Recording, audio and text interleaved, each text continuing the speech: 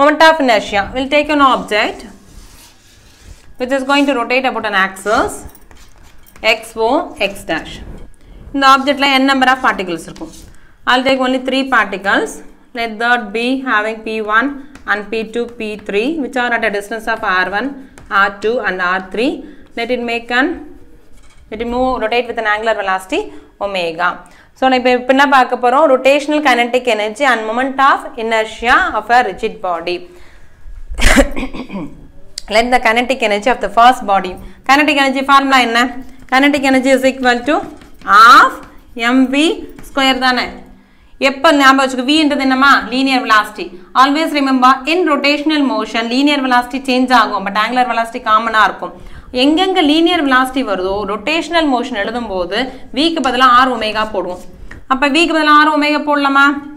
So kinetic energy of the first particle பார்க்க போறோம். For the first particle I am going to see how will be this kinetic energy. It is given by half m1 v1 square. But we know that by formula v is equal to r omega. அப்ப v1 na r1 but omega 1 எழுத கூடாது ஏனா omega constant தானே. So we will write v1 பதிலா r1 omega போட்டா it will become m1 r1 omega. அப்ப v1 square தானே அப்ப என்ன ஆகும் r1 square omega square. So this is for the first particle.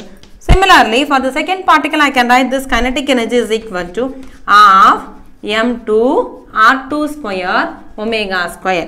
அதே மாதிரி third particle போட்டா kinetic energy is equal to half m3 r3 square omega square.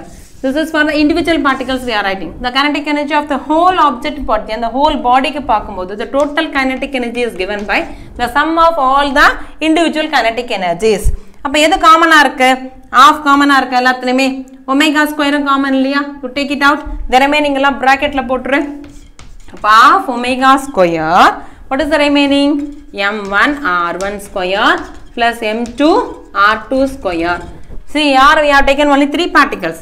What happens if it contains n number of particles இருக்கும்போது எல்லாத்தையும் summation தான் பண்ண போறோம். Now here if it is having n number of particles I can write this as mn rn square. The bracket குள்ள இருக்கிறது எல்லாமே add தான பண்ண போறோம். Product of the mass and the square of the distance. So summationல எழுதும்போது sigma I equal to 1 to n mi ri square. mi ri square. But we know that already இப்பதான் பார்த்தோம் translatory motion எப்படி coefficient of inertia வோ இங்க rotational motionல here இதுக்கு பதிலா என்ன சொல்லுவோம் moment of inertia formula is equal to mr square பார்த்திருக்கோம். This is of the form mr square.